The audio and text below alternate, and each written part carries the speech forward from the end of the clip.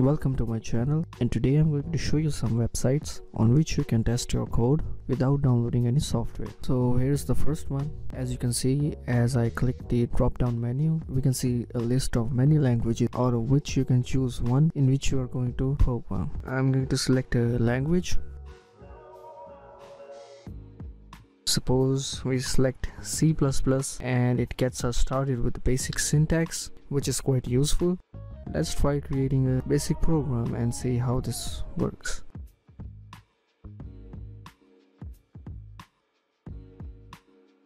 And I'll declare an integer value whose name will be num, and I'll input the value, and then I'll print the value.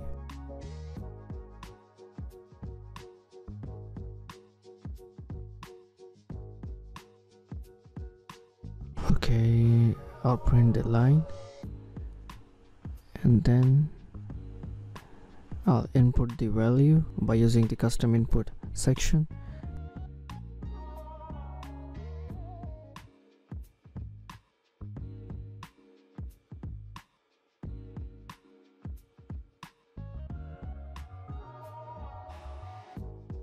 And as you can see, we input 4 and our output is 4. It also shows us the memory, how much memory was used, how much time it took, and by using these tabs you can code in various other languages, doing one work and the other at the same time.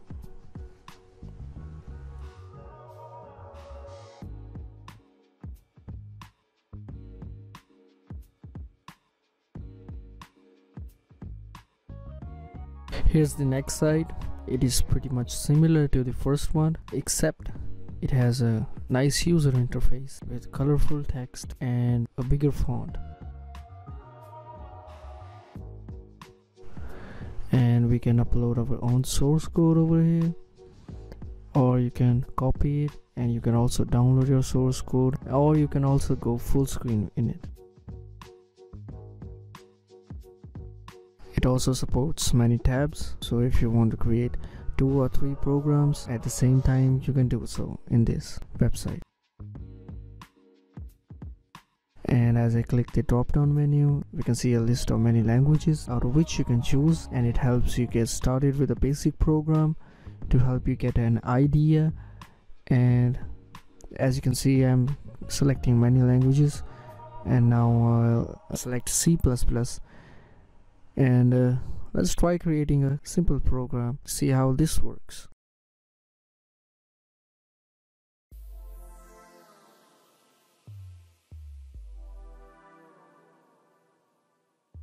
Now I'm going to declare a variable in which I'm going to store a name and whose size will be 100. It means I can store 100 characters in this variable. And then I'm going to input a value, and then I'm going to print that value again. The name you enter, and then I'm going to print the variable and close it down with a semicolon, and then I'll give it an input, and then I'll run it. And as you can see, my input was YouTube and my output is also YouTube, and it says accepted, and it shows you how much memory it used. You can also download your output and also maximize the output screen in this website, which is sometimes useful. You can also upload custom input, so to test your program with various types of data. You can also embed it in other websites, and you can also share your code, which is quite useful. This is also pretty much similar to the other websites.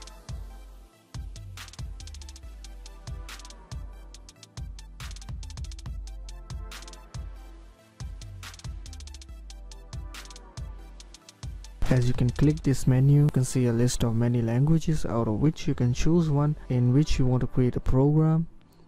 It also supports Python. I'm pretty sure you will be able to find the language in which you want to code.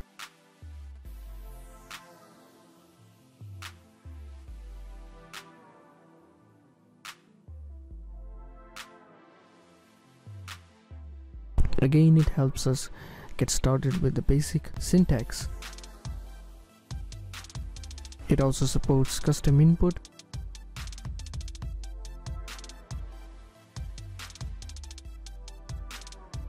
By clicking that button, and you can input anything you want inside the program.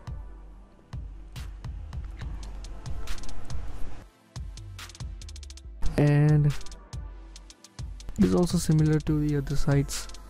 Let's try to create a basic program that prints two numbers that we give it. I'll input two numbers and then I'll output a line.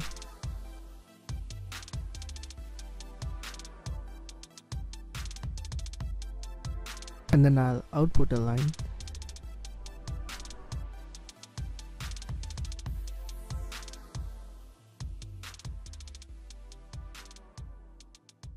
With our first number stored in the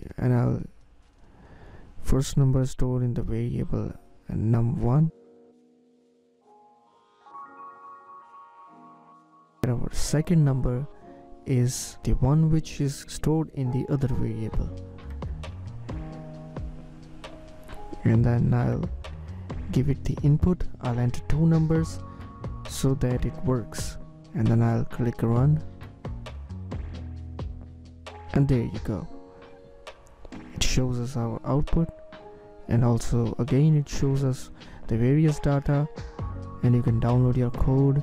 You can also share it on various other social media sites. You can also copy your input and your output as well as your code, which is useful if you are creating assignments or projects. You can just quickly copy the code, your output and your input, and just print it, and you are ready to go.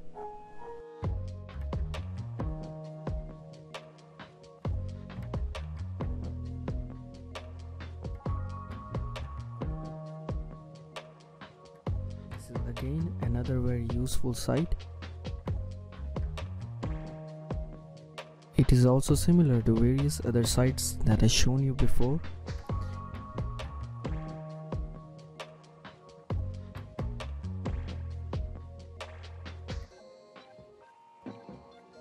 There is a drop down list, and in this list you can see many languages, and I'm pretty sure you'll be able to find the language in which you want to code, or you want to practice, or you want to test your code in.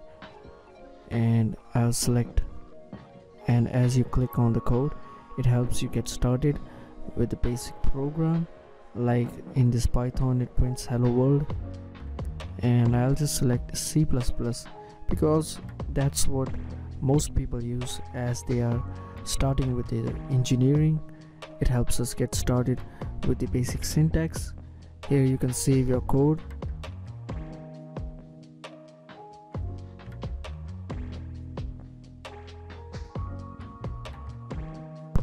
You can also share your URL and make it read only, and make it read and write only. It shows you activity status, how many times your code has run, and it also supports custom input. By clicking the checkbox, and then you can input your custom input, and then you can just run the code. Let's try creating a basic program which prints three numbers. In the previous program it printed two numbers. Now we are going to try to create a program which prints three numbers. So okay, I'm going to declare three integer variables, number 1, number 2 and number 3, and then I'm going to input those three numbers in these three variables, and then I'm going to print out the values stored inside these three variables. I'll print a line, and then I'll print those three numbers by using the variable in which they are stored. I'll add a little space to make the line look clean.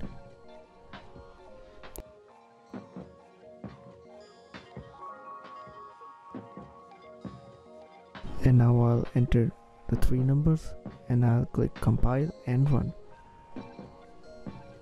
An error. Oh, that was a missing semicolon. And now let's try again. And there you go, the output, and it shows our 3 numbers and input, and it also shows various data like memory, time, and other things.